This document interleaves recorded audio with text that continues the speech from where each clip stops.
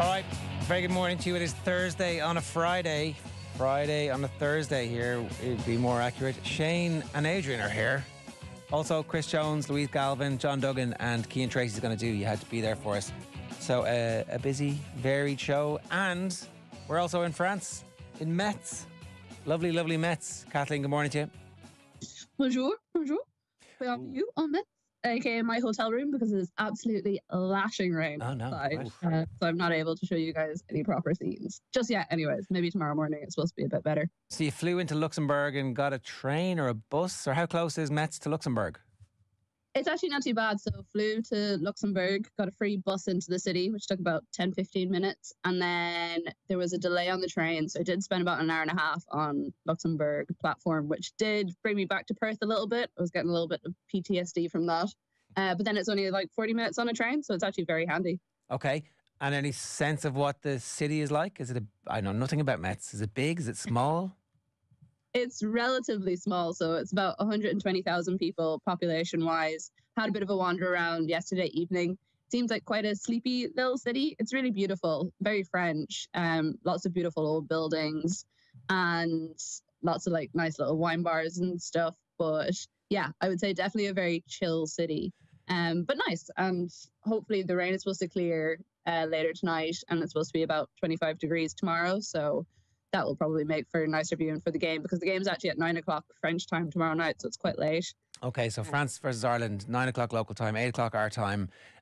France expected to win this quite comfortably, given that they're one of the best teams in the world, according to themselves, although also notorious chokers when it comes to championships. Yep.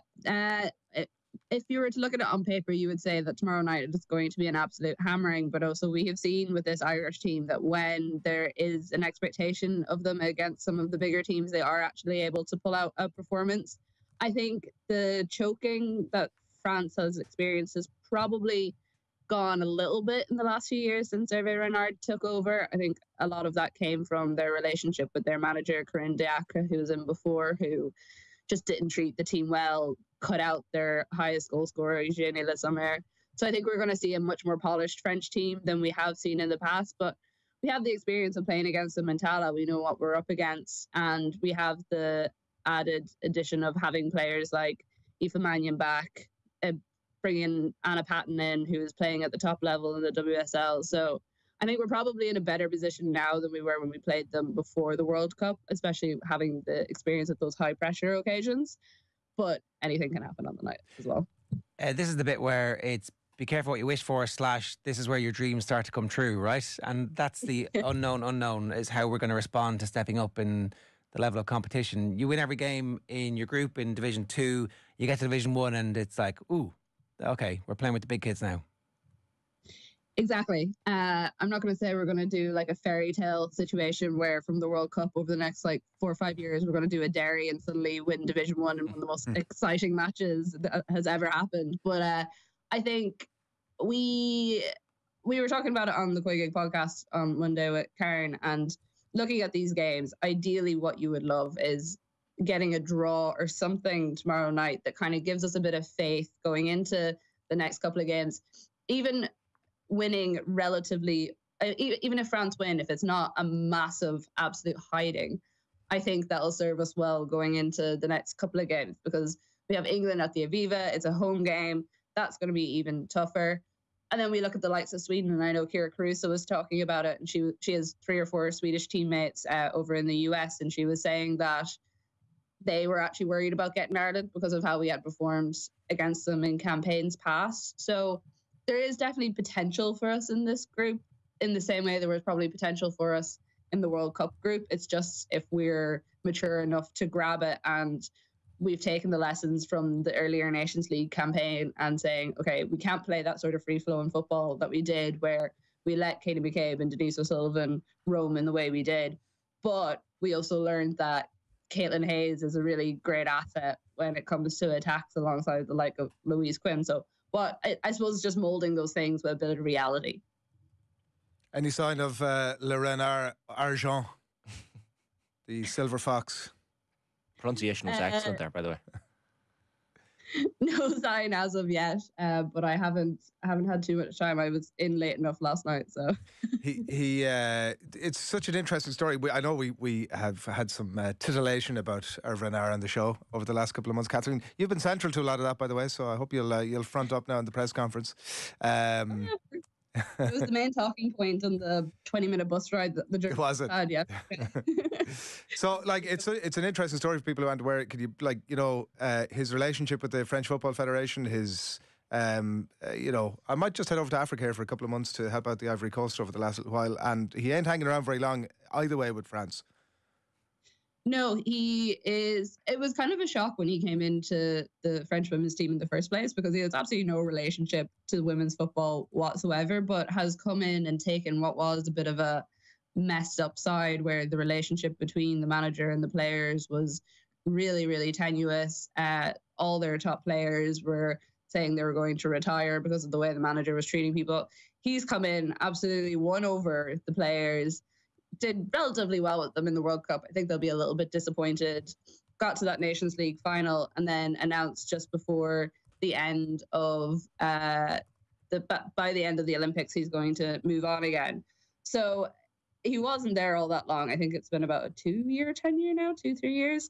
And I think there's a lot of disappointment in French circles that he was moving on because he was so well respected, but clearly another little shiny thing has come into his view and he's like, yes, I want some of that.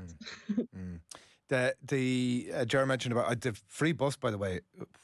What? Like their local sort of council are not trying to screw people for every single... There's an opportunity to make money here, Kathleen. What's happening? Apparently it started during COVID. So Luxembourg had one of the strictest COVID lockdowns that there were. And, there was limit on how long you could be out. You couldn't be out past 11 o'clock at night. And so to encourage people to stay off the streets, they basically brought in this free bus scheme. And then whenever COVID ended, people just had got so used to it that Luxembourg, being the country that it is with a little bit of money, was like, we'll just keep it. So yeah, all the buses in Luxembourg are free. It's like the Lewis was free during the lockdown and it's still free. Still free, yeah. Lewis is free. Yeah, don't pay for the Lewis. That did take me a split second to catch up with that. But so the team have had to they couldn't get a hotel in Metz, Kathleen. Is that the story? So they had to go to Luxembourg and get special dispensation. Yeah, so they couldn't find somewhere to stay here, which is interesting because I didn't find it particularly difficult. But maybe when you're bringing a squad of 26 players plus management, it's harder to find somewhere. So I think they're staying about 45 minutes. It's kind of like halfway between Luxembourg and Metz, which isn't that unusual. Like last year when they were at the training camp in Marbella, they were a good hour away from the pitch. So they're kind of used to staying maybe a little bit outside of where they're playing. The stadium itself isn't that far from the city centre. I looked it up last night. It's like a 10-minute walk from where I am, and I'm in the centre of the town. So it's a very small city. I can see why there may not have been the space or what they're looking for. I assume they need like gym facilities and stuff, so there may just not have been a place with that in the city. I've been busy here doing research on things to do in Metz. There's not a whole pile. There's the German Gate. There's the Metz Cathedral. There's a couple of shopping centres and famous people. You did say, Kathleen, it was quite small. Morgan Parra was probably the most famous person out of Metz. Very good. First person to fly in a hot air balloon was also apparently from Metz as well. Your lingo now, Shane. Yeah, love that. Jean-François Pilatre de Rosier, who lived from 1757 to 1785. Say it with confidence and quickly and you'll be grand. Exactly. Not rolling off the tongue. No. So yeah, not much to do. German Gate. German Gate in France. I went to see the cathedral last night. It was actually quite beautiful.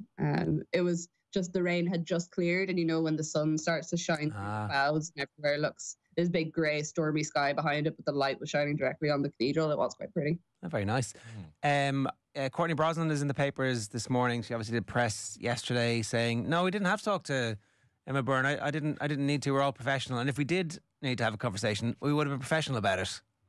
So I'm not sure. Did they have to have a clear the air meeting at all? Maybe they did. I don't know. I feel like by the time that Emma went into the camp, she had fully changed her opinion on Courtney Brosnan. Obviously, we've had her on the Koi Gig pod and we would talk about Courtney quite a bit because Emma's the number one Irish goalkeeper that we've had. And Courtney is probably going to get close to usurping her if she continues on the way that she is. And Emma would always say, I know she had said in the past that she didn't think that Courtney should be Ireland's number one, and that's because she wasn't playing consistently.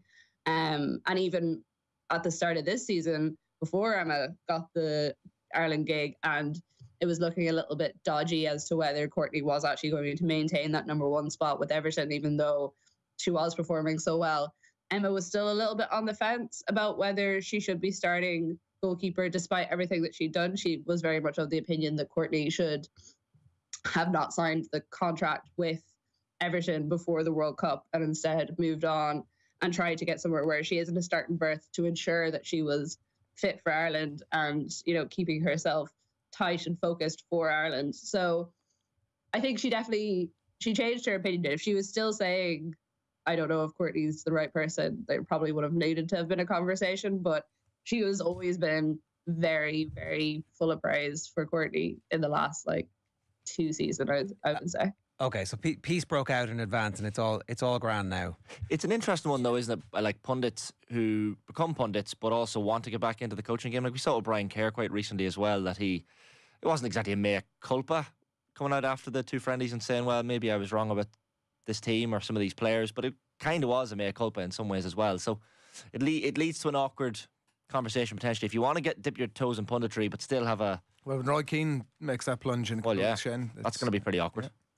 Well, we actually did a really good episode of the Koi Gig podcast with Emma on that whenever it was announced that she was going to be joining the Ireland team permanently and that she would be leaving Koi Gig as a result, because I assume it's a little bit awkward to talk about the players that you then have to go see whenever there's an international window. But she talked about that and how different she found it for the Nations League campaign, the last one, being in camp and actually seeing the players face to face and seeing what they're going through and how high the intensity was in the camp. And it wasn't necessarily what she expected, having been on the outside of it for so long. So I think we can all admit, working in the media, that we are working with what we see in front of us. And we're never going to know what it's like to be involved in the inner workings of a setup unless there's some particularly strange reason that we end up there. So you're always going to see a little bit more and find out a little bit more about what is going on. And also you have the added thing of, well, now I'm on the team. I'm not looking at it from the outside. These are my people. So I'm going to view it a little bit differently than someone who's sitting on the outside and able to criticize or compliment. Like, it could go either way as well. You could walk in and say, wow, I thought this was bad and it's actually 10 times worse. Yeah, well, that would go down very well. Mick McCarthy always used to say, you're either on the outside pissing in or you're inside pissing out. And as no one, I think, has ever put it more eloquently. Kathleen, can I ask you one? You're adding some finesse to my point, Ger. Yeah. Kathleen, as someone who has been around this Irish team for a number of years and obviously visited or went over to the World Cup with them, have you noticed a change in attitude of the players? You know, when you see them walking around training sessions, training camps in Abbottstown, is there an added air of not cockiness but confidence that they've now, done and achieved something that they always set out to do in terms of qualifying for a major tournament? Is there a difference, is basically what I'm asking you, in this Irish team and their demeanour now than there was, say, maybe 2, 3, 4 years ago? I think when you're talking to them, there probably is an added confidence of, well, we have achieved these things now and it's not just a pie in the sky idea for us anymore. I don't know if their demeanour necessarily has changed with it. The other time when you kind of notice it would be, say, after games now, because there's way more people at games and things. It's like a little bit harder for the players to get over to people as much. And sometimes you see there's like a little bit of frustration because people are, putting a lot of pressure on them to give away booths or sign placards or sign jerseys or whatever it is. So it's probably those little elements that I've noticed more than their demeanour on the pitch. I think we're still a little bit at the stage where, yeah, we got to the World Cup and that was great, but we almost need to get to the next major tournament to cement that wasn't just a once-off. And I think the players are aware of that. So any sort of cockiness for them or the idea that they've gone and achieved what they want to do isn't there just quite yet. All right, we'll talk to you tomorrow, Kathleen. We'll let you go and explore the many sites of Metz. A note from Cameron, our actual Francophile, as opposed to Interloper. Some of the suits that we have around here. Symbolist poet Paul Verlaine, also from Metz. He added the word poet there. It was symbolist, and I was like, oh, is that somebody just plays the cymbals? But it turns out no. He's It's more than that. He's a poet noted for his something symbolism. Anyway, there you go. I love that. There you go. I will go and amaze the people of Metz with all the knowledge that I've. Your Verlaine interest. Kathleen, thanks very much.